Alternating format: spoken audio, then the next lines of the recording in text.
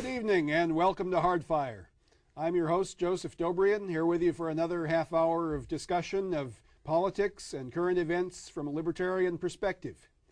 Tonight, my guest is the economist Cameron WEBER, the author of Economics for Everyone, which he says explains the main and basic ideas of economics. Now, Cameron, let's just start, if you would, by defining our terms. What exactly is economics? I understand that it's just the study of money and how money works, but it's more than that, right?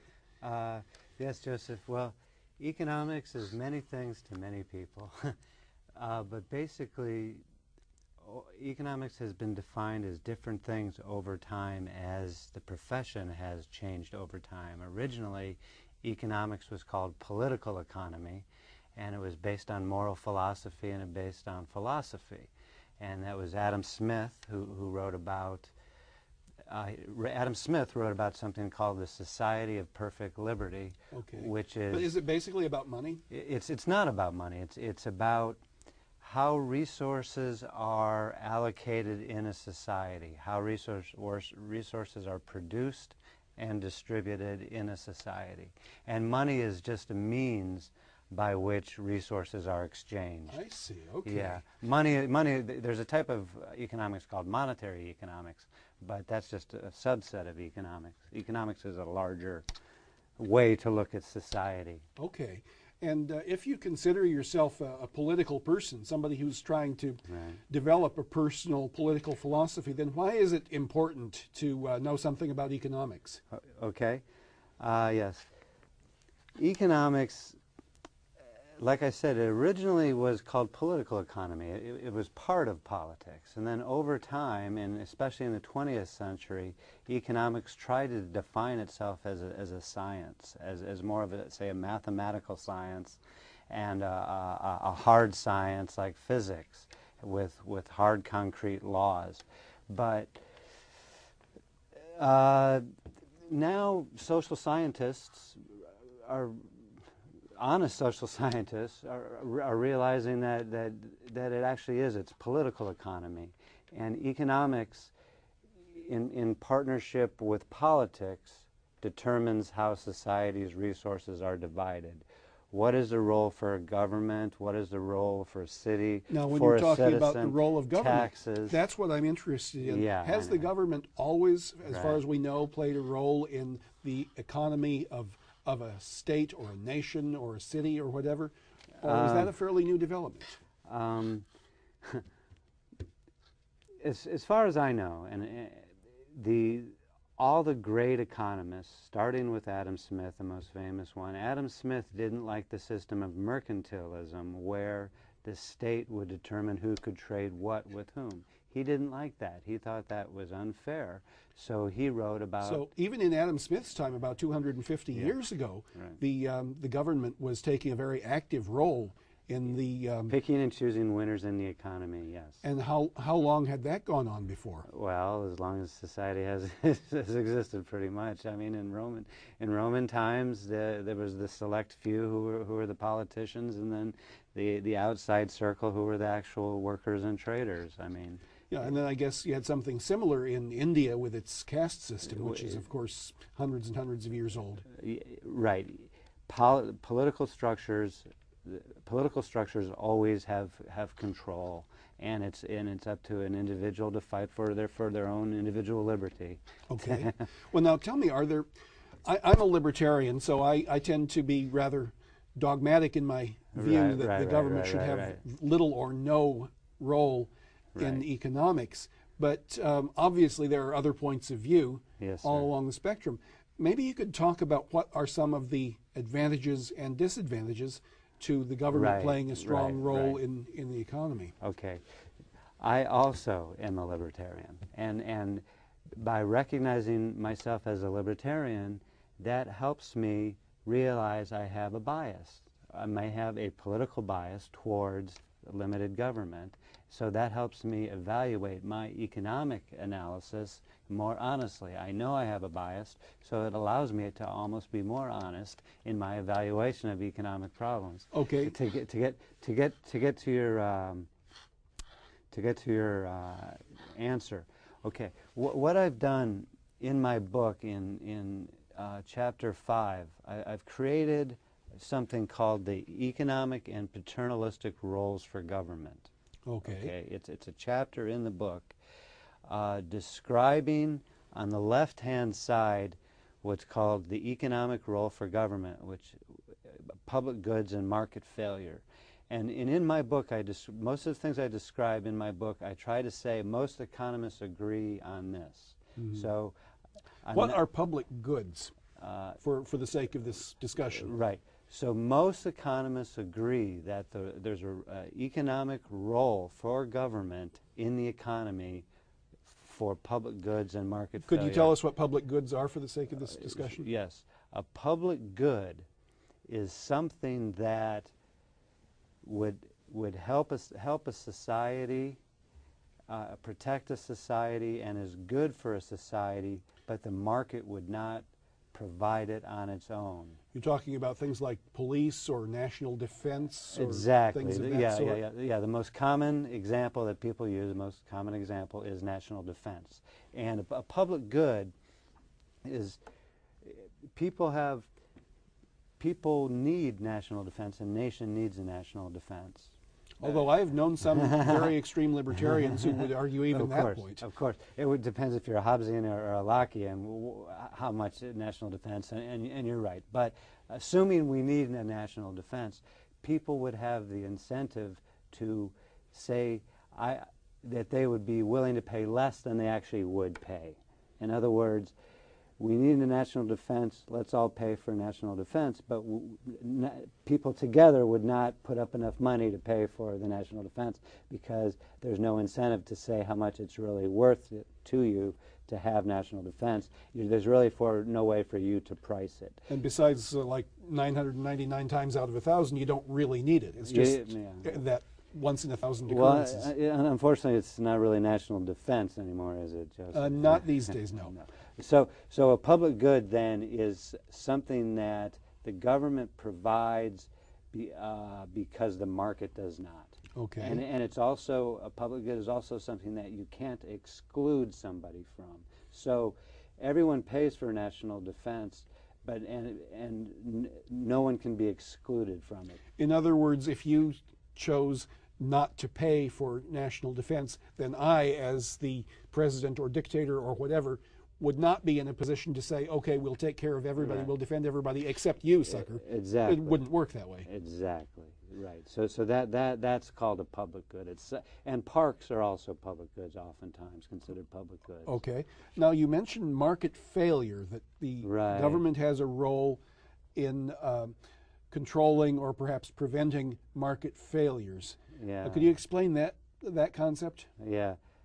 Well, you should also know there's also something called government failure. But first, I'll talk. First, I'll talk about a market failure. A market failure. A market is two people coming together to exchange privately goods or services. I sell you a pen, you give me money. I get the money, you get the pen. That's it. We both win. Fair exchange. But a market failure is when there's costs associated with a private transaction that aren't fully captured privately. And the most common example there is pollution in a factory. A factory is making something, it's polluting the environment, it's polluting the waterways, yet the factory is selling you the pen, you're buying the pen, yet other people are affected by our private transaction. And that's when the market fails to capture all the costs associated with that transaction. Okay, so in that case, the government might step in and perhaps control the side effects, or cause one party or another to pay for the There's many different types of market failures. In the example that I gave on pollution, what you would do is there's the libertarian way, and then there's the coercive government way. Okay. The coercive government way would be to go in and to tax the polluter and say, you are polluting the waterway, we are going to tax you, and then take that tax money and clean up the waterway. Whereas the libertarian way would be to simply sue the polluter in court. One way would be yes, sir. One way would be to enforce the property rights of the people living in the area around where the pollution is. The people have the property rights to that area, bring a case in court, or an even better way is for a good community citizen, a good company, and companies are oftentimes being rewarded now, especially with carbon neutral and carbon negative and green industries, are being rewarded for acting in public good manner by negotiating freely to clean up pollution, to negotiate freely to improve their production techniques. Okay, very good. Now let's take a look at the other end of the spectrum, the paternalistic type of government, the paternalistic role that government could play in the economy. That includes things like Social Security, or some sort of retirement security, social welfare programs. And it seems to me that we have got all of that already, and that the United States has really gone clean over to the far end of the spectrum. Am I right or wrong? Yes, Can sir. it get worse? Joseph, okay. You initially introduced me as an economist, so I have to fulfill that role and say that yesterday I had a discussion with some friends of mine, and they said, Cameron, you should not use the term paternalistic. Paternalistic is a pejorative, value-laden word that that is a libertarian-based word, right? So I shouldn't use that word. The word. I'm surprised they didn't say sexist. what they maternalistic, yeah. So, so basically, anything to the right of public goods and market failure, we'll call that the welfare state. And that's what economists call the welfare state. Anything that's not the market failure of public good that the government does is the welfare state. And as you know, the welfare state has developed over time in the 20th century and has actually always been with us, the welfare state. In fact, Adam Smith called for public education. Well, some sort of social welfare has been around ever since there was civilization, correct? Yeah. Even the most individual liberty-oriented economists, the Austrian School for Economics, thought of a role for government and negative income taxes as safety net. I mean, so there's and then you also have federal government or national governments and local governments and state governments. So each of these things need to be evaluated on a case-by-case basis. But yes, anything that's not a public good or a market failure is the welfare state. Okay, now just for our viewers who don't really know a lot about politics, about libertarian principles, about collectivist principles, could you very basically tell us what are some of the upsides and some of the downsides of having a very paternalistic government? Yes, sir. Yeah. Incentives matter. That's we were talking earlier about words and phrases and writing, and incentives matter is a phrase that was invented by a sociologist at Columbia University. Incentives matter. And so what happens when paternalism, in my book, I define paternalism as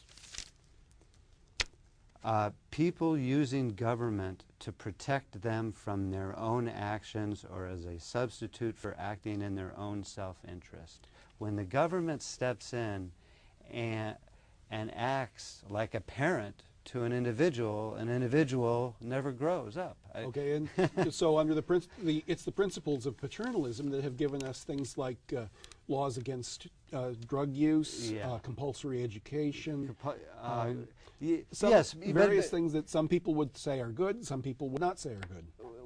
What it creates an infantile society, for one thing.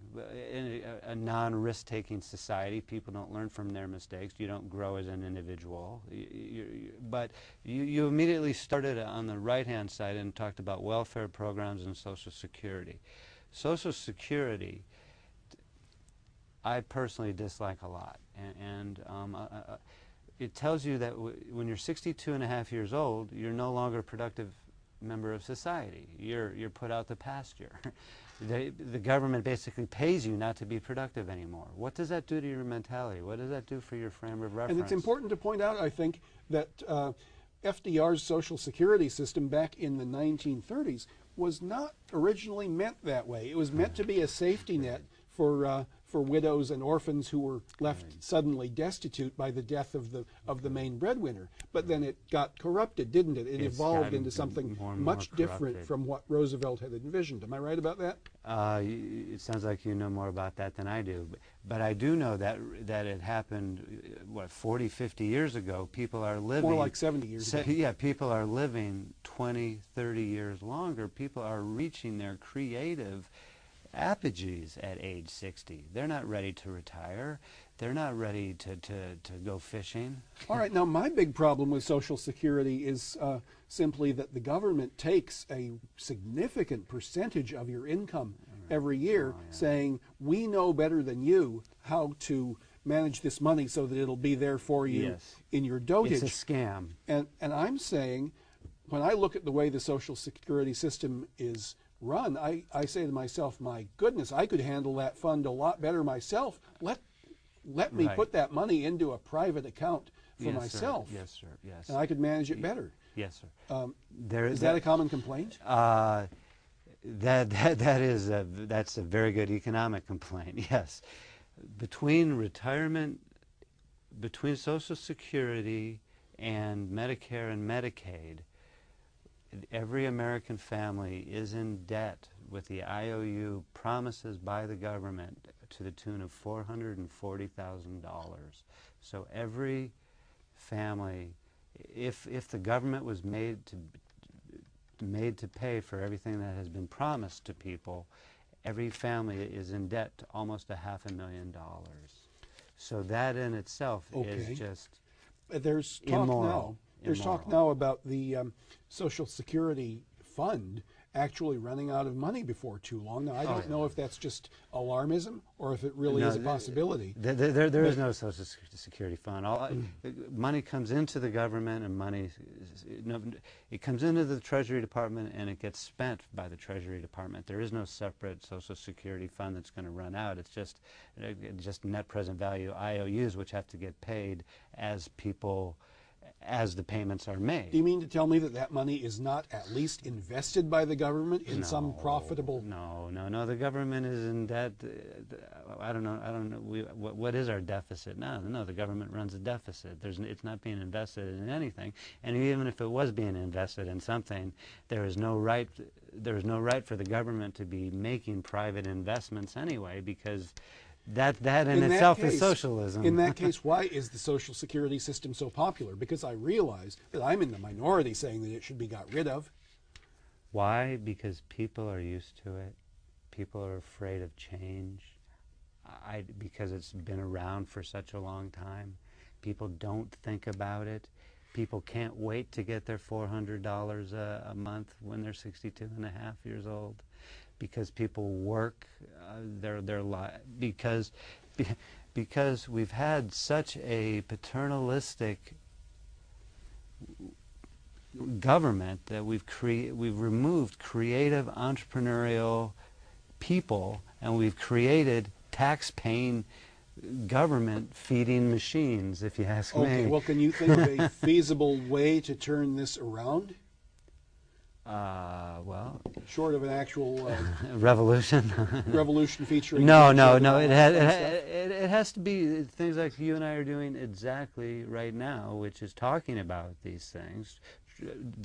What I consider myself doing is public service, trying to educate people about why Social Security isn't good. They're not saving for themselves. The money that they're giving the government isn't earning anything. Okay, well, they're not creating wealth. Let me give you then the standard non-libertarian argument, which runs something like this. Okay, I'm saving for my retirement, but most people are just not smart enough to do that, or they just don't make enough money in the first place to save anything. And even if they could, they're just too dumb. They live for the moment. They don't think of the future. The government has to do something to protect those poor schnooks. That's the standard argument. What do you say to that? What do I say to that? The same answer that I gave before is there has to be marginal changes through education. There needs to be reform. People need to be made aware that their money is not being invested. People, for the, what did you call them, the schmucks, they need to let the government invest their money in every single stock there is, in an entire index. Instead of the government picking and choosing funds, let their money be invested in economically productive assets in the economy writ large, instead of the government picking and choosing individual ones. I don't have a personal problem of small percentages of money being taken out for Social Security, but it's not small percentages of money. It's 12.5% of people's money goes into this retirement. They don't know that. Do you know that 12% of your income? Well, yes, you know it's actually more than 12%. I find that out the hard way every time I do my taxes. Yes. So it's not only the 20% income tax you're paying and the 6% sales tax and the 9% state income tax. You're paying 12% Social Security tax. Well, in my case, until recently, it was more than that because I was self-employed. I had to pay something like a 15.3% tax, and now that I'm incorporated, it's slightly less, but it's still pretty darn high. Well, when I tutor people, luckily I don't pay taxes, but I don't do that very often. So, well, that's one way to get around paying Social Security taxes and welfare to work under the radar, but not everybody can do that. And that also is not right. You should live in a society where you want to pay taxes because you believe in your society and what the government is providing for you. Well, now, wanting to pay taxes, that brings up another point. I've heard it said, and I am inclined to agree, that no citizen should be taxed without his own consent. Now, do you think that that is correct? Do you think that's feasible? You know, I think about this a lot, obviously, and I think in an ideal world, taxes would be a lottery. You would pay a lottery, like we have for these education lotteries, where you go and you pay $1 and you're going to get $1 million, but you never do. And it would be a voluntary lottery tax system. But that would prove to be too regressive. So therefore, you tax the things that you want to discourage. You want to discourage consumption because you want to create wealth and investment. So what you should do is you should have a tax on consumption. Get rid of income tax and have a tax on consumption. That is to say, a general sales tax? You would get rid of. That's one way to do it. You would get rid of income tax. You would get rid of income tax, which would free up a lot of money, and then you would charge more for consumption, more for sales tax, but then have a rebate of some of that sales tax to the poor. In other words, yes. Okay. Now, a lot of people would argue that a sales tax is regressive, that it is regressive. That's why you have a reimbursement to the poor. To which I say, so what? I am not in favor of progressive taxation any more than I can help. That brings up another point.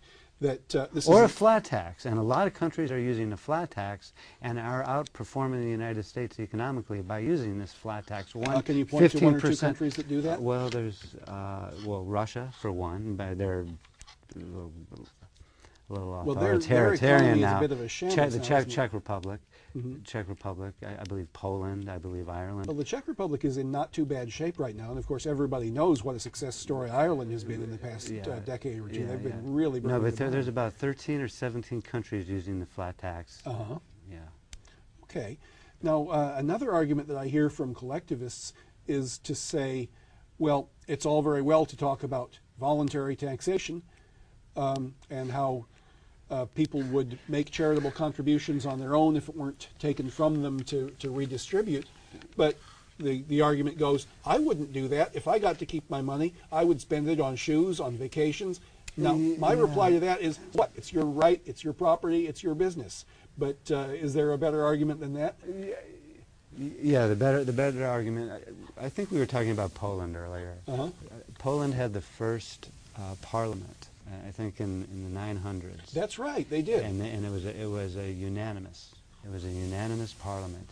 Every politician had to agree to everything. That's right, and nothing got done, which was great. There you go. You're not going to have a lot of special interest paternalism in a unanimous parliament. Right. So, I mean, those are idealistic things, Joseph.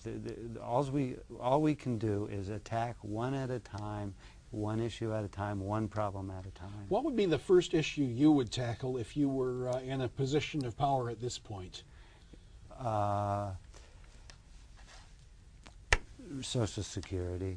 I would reform Social Security and make people aware that their money is not being invested. Okay. Making people aware that the 12% that they are paying to the government is earning nothing. Okay. Basically. What then? And they may not get it anyway. Right. What then would you do with the people who have already paid a great deal of money into the system? How would you make sure that they got it back? There would be upfront costs. Okay. And that is how Social Security is reformed in countries, is you pay people their money up front that they have paid. There's a lot of upfront costs, but in the long run it's worth it. So it would probably take a certain amount of research and a certain amount of trial and error. None of these before things you... are easy. No, right. It would take a lot of research. And I think that's what most people find daunting about the whole system, about the whole study of economics, is it is such a complicated matter, and you really do have to devote a great deal of study to it. Yeah. And that's why I recommend your book, Economics for Everyone. I suggest that everybody go out and get a copy of it, Economics for Everyone by Cameron WEBER. And that's all the time we have. So join us next week. For now, I'm Joseph Dobrian saying good night from Hardfire.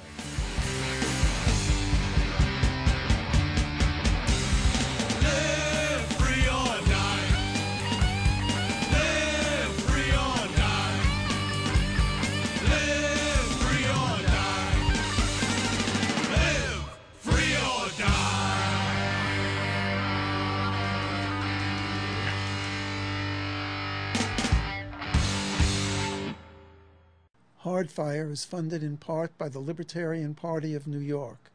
www.ny.lp.org. Catering for the cast and crew of Hardfire is generously provided by Da Vincenzo Restaurant, 256 Prospect Park West, Brooklyn, New York, 11215, 718-369-3590, www.davincenzorestaurant.com.